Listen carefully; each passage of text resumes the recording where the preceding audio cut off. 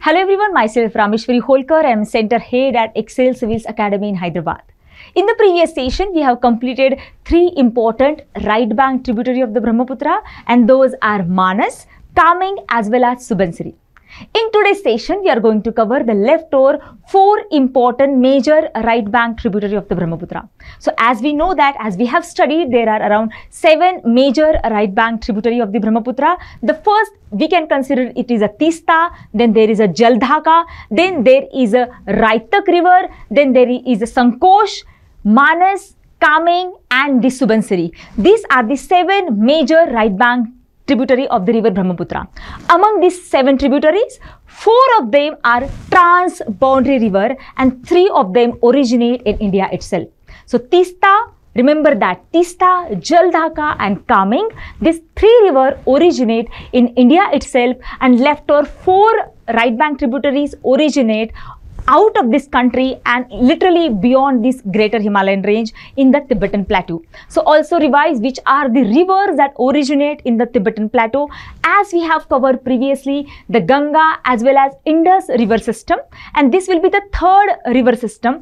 Among all of these tributaries, distributaries of these major river basins, which of them originate in the Tibetan plateau? This can be most likely questions that UPSC can ask in the coming examination. So in this session, we will see the rest of the rivers. Just for the revision purpose, we will be understanding this is a Teesta river, Jaldhaka river, Raidak river, Sankosh river. And in the previous session, we have covered about the Manas, Kameng and Subansiri. Now remember, these 4 rivers has their basin of these rivers are very much influencing or lies in the region of Sikkim as well as West Bengal, especially in the region of Darjeeling. But if you consider about this Kameng and Manas and Subansiri, their basin lies in these 2 states of Arunachal Pradesh and Assam. So remember which are the states these rivers supply the water and irrigation facility, and also at the same time these are basically lifeline of the northeastern state of India. So now the first river that we are going to study is the river Sankosh. Now this Sankosh river, as I said, it is a transboundary river because only 3 rivers are originating in India, that is Teesta, Jaldhaka and Kameng. This Sankosh river originate out of the India, basically in the region of Bhutan, and then it enters in India. You can see this map. Through this map you can understand Sankosh river flow.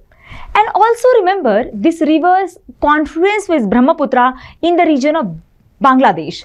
First 3 rivers, Manas, Kameng and Subansiri, confluence with Brahmaputra in the region of Arunachal Pradesh in India itself, Assam and in India itself. But if you think about these 4 rivers, they confluence with Brahmaputra in the region of Bangladesh. So now about the Sankosh river, it rises in the Bhutan and it carries lot of silts and it creates a braided channel.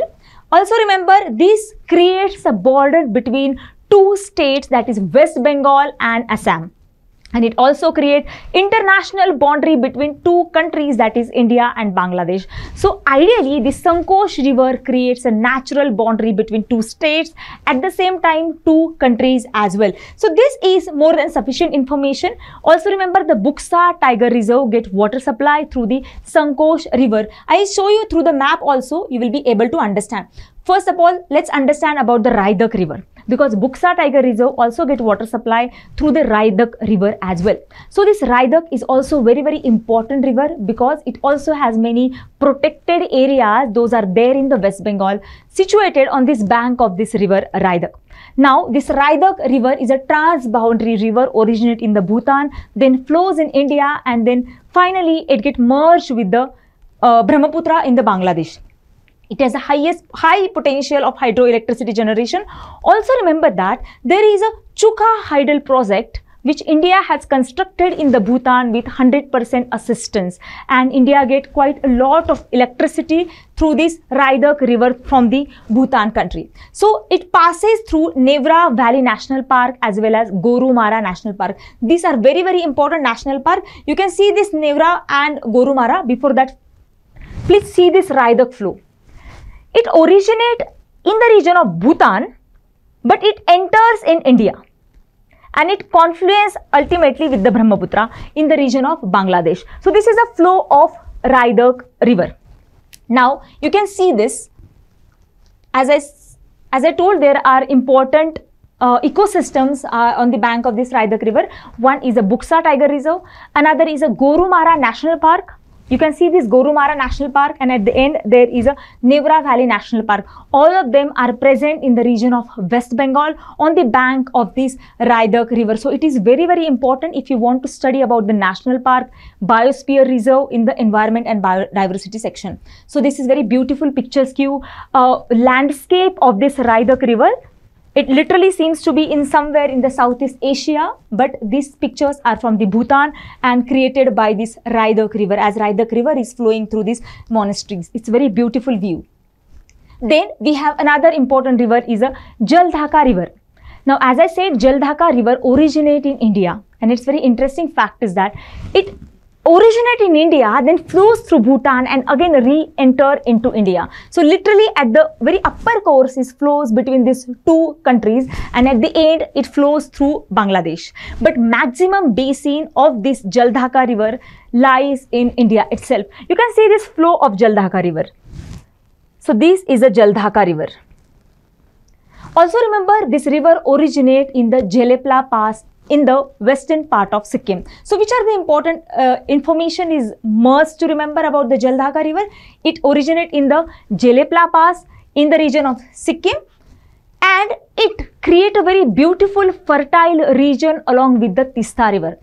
This is very popular for this agricultural produce like pomegranate, apple, plum, oranges. So this creates a very fertile agricultural zone along with the river Teesta.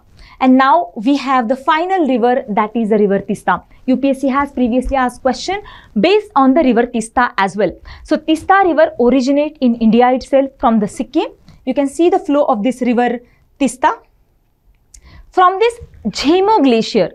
Now this Jhemo glacier is there nearby this Kanchenjunga mountain range. From this Kanchenjunga mountain range, there is a Jhemu glacier from where this river Teesta originates, and it flows from the region of Darjeeling, and once it creates a basically lifeline of the Darjeeling. So whenever for a tourist purpose or tourism purpose, whenever you visit the region of Darjeeling, and you definitely must visit that place, you will find you are crossing this river Teesta. So from Teesta and then again enters into Bangladesh and confluence with river Brahmaputra. So this Teesta is also very, very important, and Teesta again create a very beautiful deep gorge because it cut through this greater Himalaya, and it creates many rapids also. Because of that, you can see there is even sports like water sports are also very famous, especially river rafting. And this is very beautiful picturesque view of this river Teesta. Basically the water of the Teesta at the upper basin, it looks like a whitish. Now let's solve few questions that will be very important for you. I would like to see your answers in the comment box below. The first question: with reference to river Teesta, consider the following statement. The source of river Teesta is the same as that of the Brahmaputra, but it flows through Sikkim. Second question: river Rangit originate in Sikkim and its tributary of the river Teesta. To get the answer of this question, you have to keenly observe or keenly go through these slides again.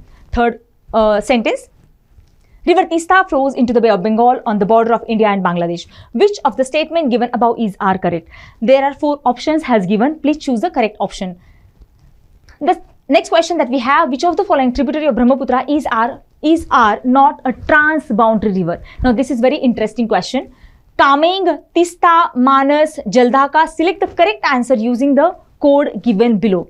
Also very interesting question. You need to memorize this 7 major right bank tributary. The next question: which among the following is the antecedent tributary of the river Brahmaputra? 4 options has given: Subansiri, Sankosh river, Raidak river, Teesta river. And also imagine, what if I will add the river Manas as well? What will be the answer?